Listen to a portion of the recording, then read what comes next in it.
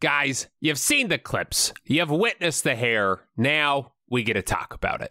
Today, we are watching Chuck Norris's movie, Forest Warrior, directed and created by his brother, Aaron Norris. Yeah, that's right.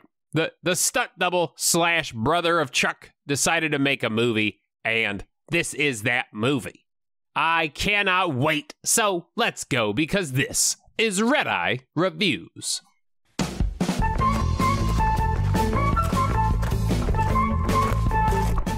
We start with Chuck Norris, a Native American, hippie guy. He's wearing natural leather, running in slow motion. Honestly, it's like if Louis L'Amour wrote a novel about Los Angeles lifeguards. Did anybody understand that reference? Because, let me tell you, it was literally a flawless reference. We start with a story about a man who loved a girl, and that girl who loved some trees. They wanted his trees for railroad ties, but he wouldn't sell and he wouldn't deal. These evil dudes want to cut down some of those trees to make stuff out of wood. It's disgusting. And Chuck is like, not my forest, bruh. So he fights all these cowboys in the rain. It's probably what the movie Coyote Ugly is about. I don't know, I've never seen it. But he gets shot. He falls down a cliff. He falls into a river.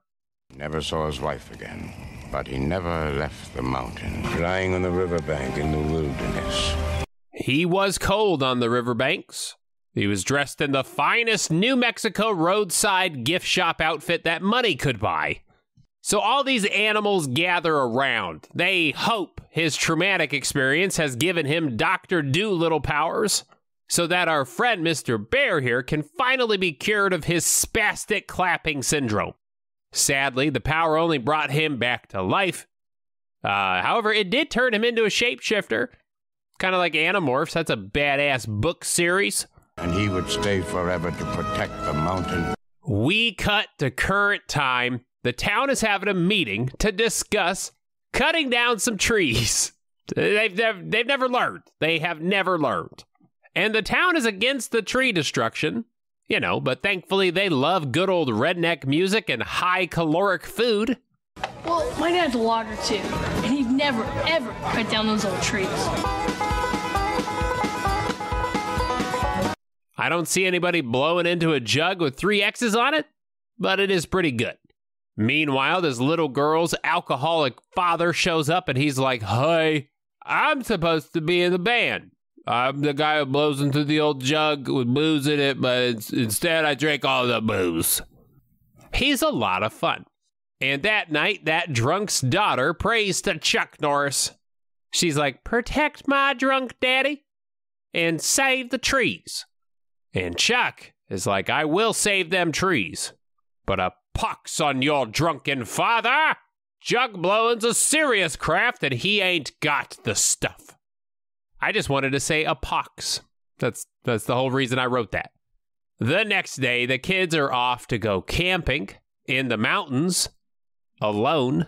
It's insane. It's like Stand By Me, only instead of finding a dead guy, they'll find the Texas Ranger who can morph into a bear.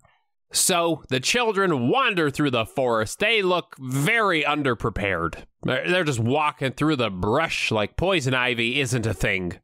Our children stumble across a treehouse, and throwing away caution against hobos or some of those off-grid livers, they just wander in. I'm not falling for another one. They find a baby bear. And because this is an old movie, the children actors actually got to play with a baby bear. Ow, I'm jealous. It was a different time. It really was. At one point, the loggers established that they are evil. People who like things made out of wood are evil. Just to reiterate this, they see the baby bear and they're like, "Let's kill it. Let's kill that bear because we are evil." However, before they can, an eagle flies down, it turns into a hippie, and it kicks their asses.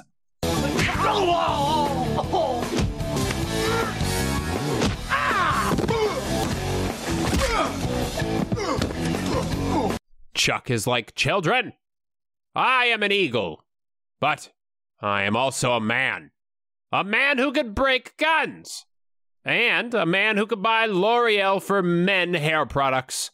Fear my wrath. However, the next day, they go fishing. Hey, Rags. What are you smelling at? They mess with a baby bear again. And it's about this time we start to realize that their parents are horrible parents. I'm all for letting your kid be a kid, but who lets your kid go camping alone in the mountains where a logging company is about to start chopping up some trees? Also, speak of the devils, the loggers re-enter the chat and they're like, remember, we're evil? It's time to go blow up that tree house. Yeah, let's blow it up for no reason except to show that we hate children.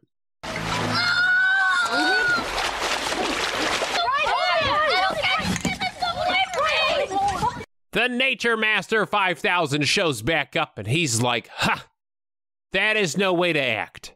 Consider yourself uninvited to Mr. Skunk's birthday bash this year. He flies to the treehouse. We rescue the girl just in time.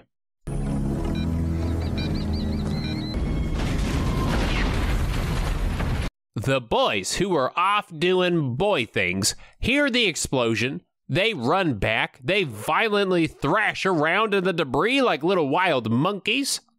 And after that very lackluster search attempt, they race back to tell some adults.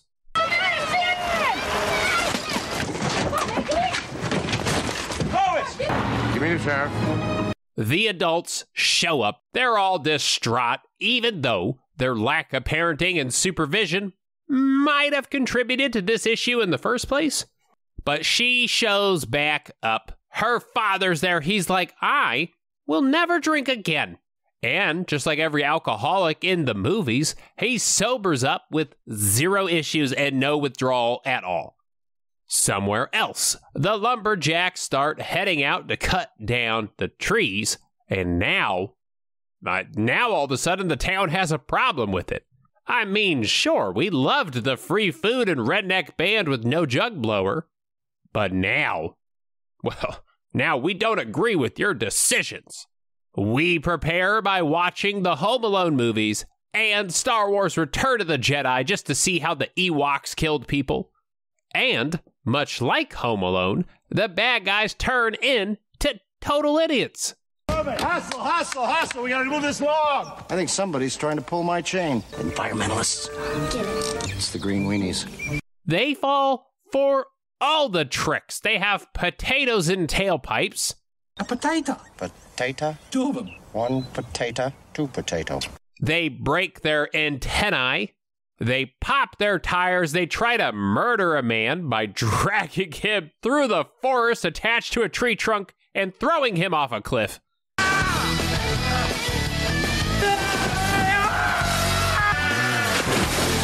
You know, typical innocent child pranks. One kid floods the handheld radio with some ballin' music. And our dumb loggers are like, well, shucks. That did it. Yeah, if only these radios were capable of multiple channels. But alas, they're not. So what are we gonna do? Well, we're gonna dance our asses off. Yeah, let's jam out. Lumber who? Lumber who? Not me. Man, if only we had a jug blower in our squad, this would be a real party. Now. Oh, I know you need one, sir. Get me a first aid kit.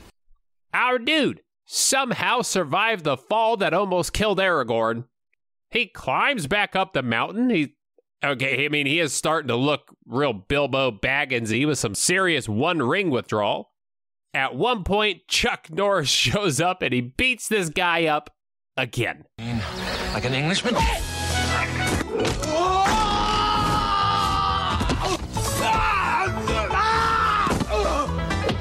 It's about this time that it's starting to feel real bully-like. Go pick on another Animorph, like that one kid who can turn into a rat. Go pick on him. But our little boy finishes off the old man. Okay, no, hold on. I'm gonna re-say that. I don't like the way I said that. The boy kicks the old man in the teeth. That's much better. Back at Logger Camp headquarters, they're all danced out. They decide to go cut down some trees. And cue the best scene in the history of cinema. America. Yeah. If it was anybody else, I would take issue, but it's Chuck Norris, and I see nothing wrong with this. The lumberjacks try to fight him with a bunch of giant sticks they brought, and he's like, bro, you can't use wood against the wood master. I protect wood for a living. Meanwhile, our main baddie is running away because I guess blowing up a child's treehouse is a big no-no, so the cops may or may not be after him. Chuck catches up with that guy, and he's like, hey, man, you're a real piece of poo. And I always remembered you as a piece of poo. I remember you when you were a child and you tried to burn down the forest. And we're like, okay, Chuck, you're probably reaching a little bit there. But then our guy is like, yeah, I remember that. That was a good time. Yeah, I would have gotten away with it if it wasn't for you meddling hippies and that baby bear. So Chuck turns into a bear and he's like, hey, will you love the forest now? And he does. And that works. He falls down a bunch of stuff, and he loves the forest because he knows there's a real-life Smokey the Bear walking around putting out his fires. I just had a vision. I feel reborn. From the redwood forest, I feel love just flowing through me. Our movie ends with the community rebuilding the treehouse. This dumb kid is sweeping the dirt off of the dirt. I'm not really sure what he's doing. But that is it. So let's head on over to Redeye Reacts.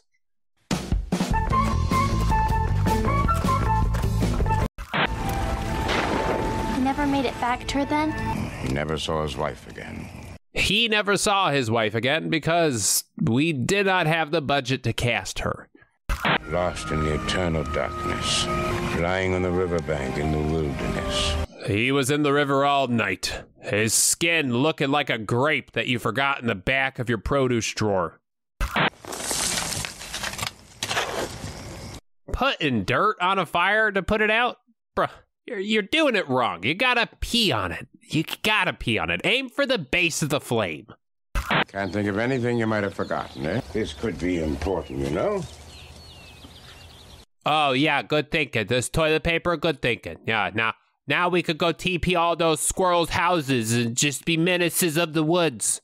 Well, the bees are buzzing in the sky. Love the sunshine in the summertime. Well, I'm a dog and this is my butthole. I'll stretch my body and shove it right in your face. Don't mess with me. I know karate.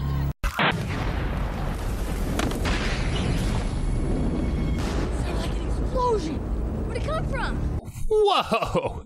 Sounded like an explosion! You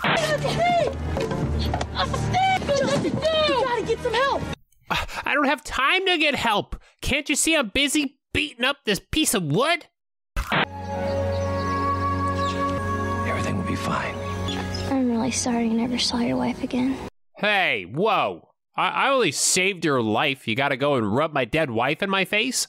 So I could hear her screaming, but before I could get to her, she went under. She was there, cold and wet, and waiting for me. Okay. You probably could have phrased that a little less creepy and sexual. We gotta wait for Thorne to radio us before we can start cutting the trees. I'm gonna get the tractor down and warm her up. Wish we could just cut down them trees. Yeah, me too. You gotta give it to these guys. They really like cutting down trees. They're really just itching for the next chop. Gosh, I wish we could cut down some trees right now.